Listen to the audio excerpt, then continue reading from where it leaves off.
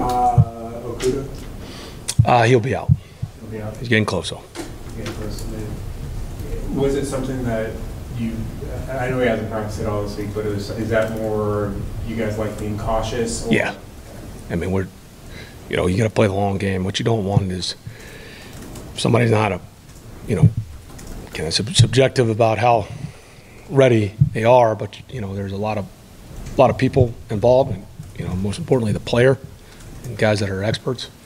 And so you make those decisions, and, yeah, we got a lot of games to play. So what you don't want to do is somebody come back early and then they have a setback. So but Jeff is ahead of where I thought he'd be. Yeah, so Hodge and CP, they both practice, and they'll be questionable. And so I may have to take both of those up all the way up to 90 minutes.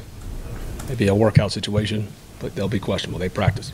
Mm-hmm. Is that some of that the similar long game scenario? Absolutely. And then, you got to trust the player. That's what trust. It's a two-way street. You got to earn trust. You got to earn their trust, and that's what, we haven't been perfect, but I feel like we've done.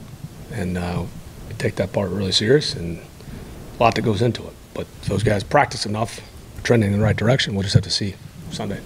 They've all been a little bit different, Mike. I mean, it's a good question, but again, nobody's going to know his body better than CP. And I got all the trust in the world in him.